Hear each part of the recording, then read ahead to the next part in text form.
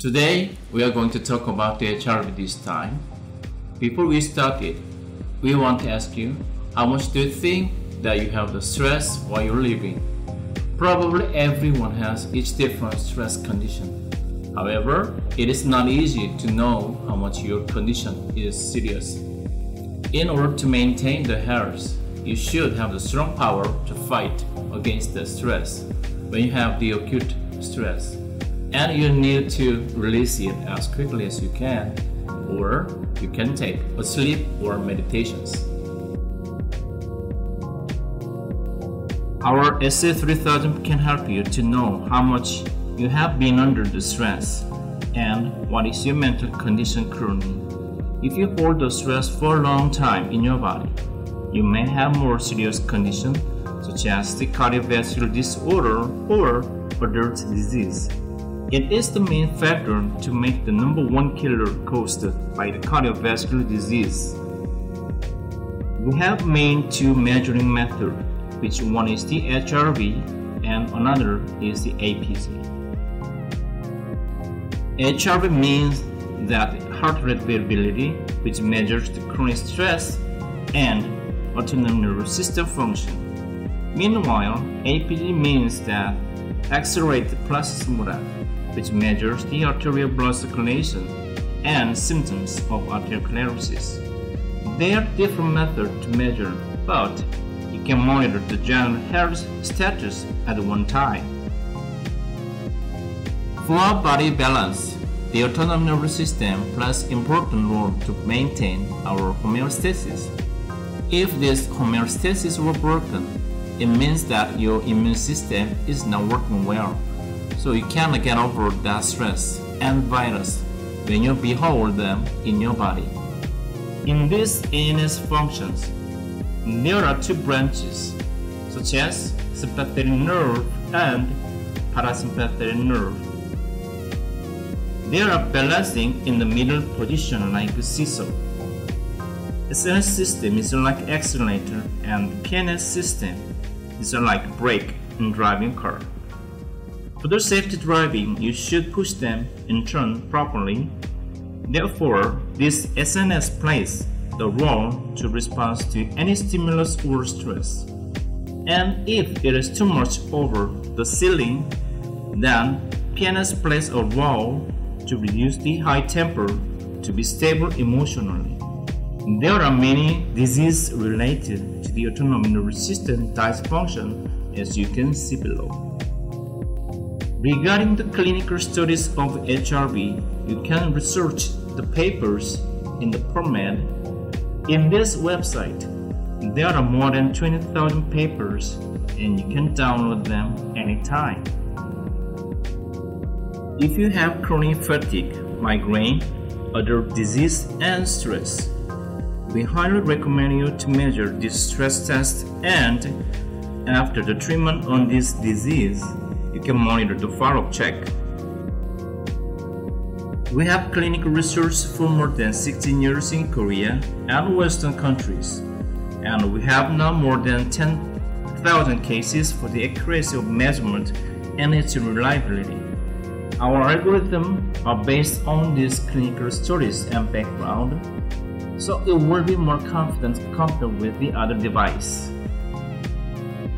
As you can see on the chart, they are generally different from the Asian and Western reference, so you should check with the reliable machine that had clinical studies. In our device, you can select the reference for your type of body shape. We have a lot of international certificates, including patents in Korea and Japan. And also, we have the CE, FDA, and CFDA certificate. For your reference, they will be available for the billing code in the United States. For the HRV, it measures the RR interval from one peak to another peak.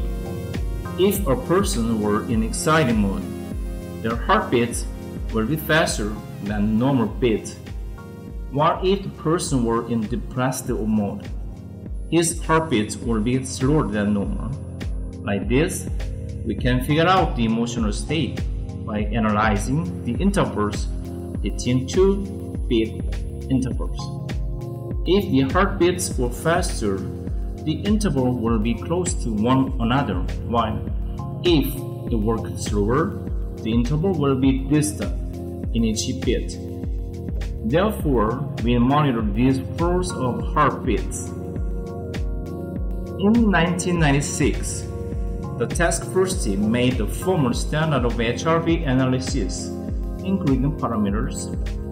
Before this guideline, there were many disputes in doctors and professors, but based on this standard, the HRV was made as a standard parameters for the researches, and it is used for formal HRV measurement. This is very important to understand how to analyze the HRV to know about the autonomic nervous system. In our cardiac rhythm, it has always irregular beats if there were not any influences from the external or internal stimulus. However, when we have this internal disturbance, it makes the autonomic nervous system to give the SA node to change the heartbeat irregularly. By this information, the SA node will make the cardiac fluctuation in our heart. Therefore, you can have the irregular heartbeat, which your autonomic nervous system responds to the changing environment. In the healthy people, most of their HRV have the regular rhythm and more complicated patterns. With the HRV signals, you can have the time domain by time floor and the frequency domain by the power spectrum density, as you can see in the chart. For example, these waves looks like the binary yard. The front wave is a long wave which is a long distance from one route to another route, and the last one is a short wave between two routes which is closer. On the left side, when you look at the binary yard, you may see all mixed waves, but only can see the time from start to the end. While on the right side, you can see each line of the waves, which were divided by the lane.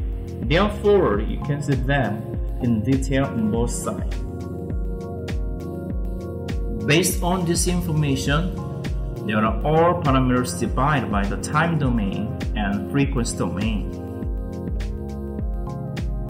The most important parameters in HRV is the SDNN.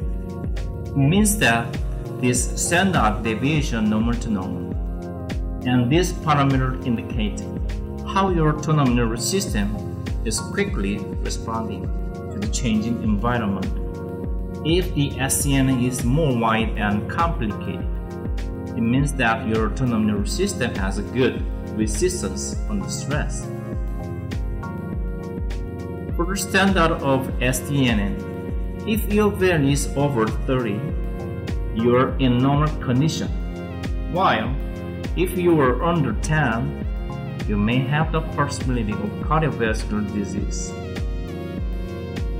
On the top, it is a sample patterns for the heart pattern, while on the bottom, it is not heart status. In the middle yellow line, it is the mean heart rate, and two red lines are the SDNN's range and its power. For example, if the brake run is wider, you can play and run more actively. Meanwhile, if the brake run is smaller, you will have the limit to play and run around the ground. Therefore, the bigger size of the playground will be better than the smaller to do exercise. On the left chart, the x-axis is RR interval and y-axis is a number. If the histogram graph is wider and flat type, it indicates the healthier, while it is narrow and sharp, it means the person is not healthy. The healthier people have the HRV, which is wider and more spreading out than unhealthy people, as you can see on the left HRV chart. In case of RMSSD, it indicates how your heart functions is stable, and it can be used as an assessment for sympathetic nerve activity. If you have under 10 for SDNN and RMSSD, it may increase the risk of your heart disease. In this case, it should be examined for more details. PSI means the physical stress index, that it indicates how much you have the pressure on the regulation system. When you go on the green zone, it means you are healthier. APEN means what is your measurement complexity, which is the highest score is the better. A certain parameter indicates the stability of your measurement, such as it takes the first 15 bits and the last 15 bits to be compared. If the comparison is the same in both parts, you took the stable measurement. If not, you may need to take a measurement again. In frequency domains, there are three parameters, such as VLF, LF, and HF. In case of VLF, in order to be more stable, it requires at least 5 minutes, because it will take around 25 seconds to detect one wave. Therefore, mostly LF and HF parameters are the most important. LF indicates the sympathetic nervous system, while HF indicates parasympathetic nervous system, which means they are related to the balance. If each parameter has reduced like the chart, it means your autonomic nervous system and the regulation system does not activate well. For example, if TP is lower than normal range, you may have decreased ANS and lower regulational competence. Ratio of LF norm and HF norm means it indicates which is sympathetic and parasympathetic by subtracting the VLF from these two frequencies.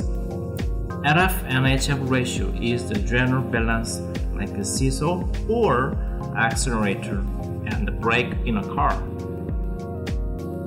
In autonomic balance diagram, on the x-axis is LF while y-axis is HF. Therefore, if the point located in the middle, it means the autonomic nerve is balanced. If the point on the bottom, it may be broken in the balance.